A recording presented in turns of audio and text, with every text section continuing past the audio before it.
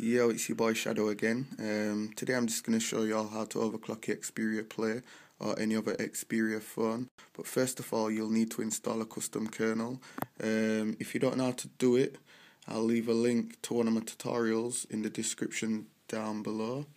Yeah, so I'm just going to run a quick quadrant test. This is without the phone being overclocked.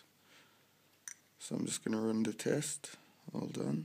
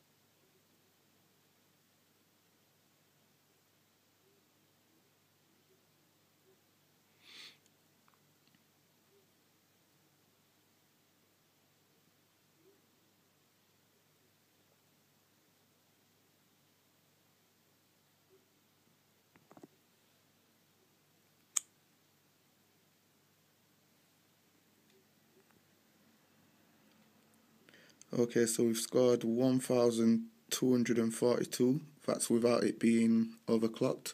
So now we're going to overclock it. So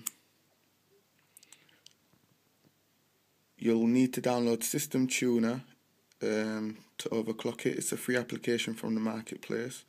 So let's open it up.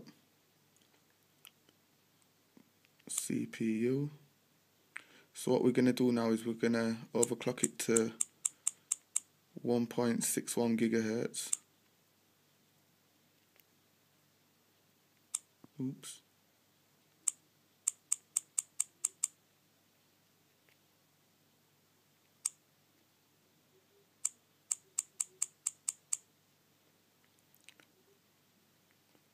Then select performance and then run the test again.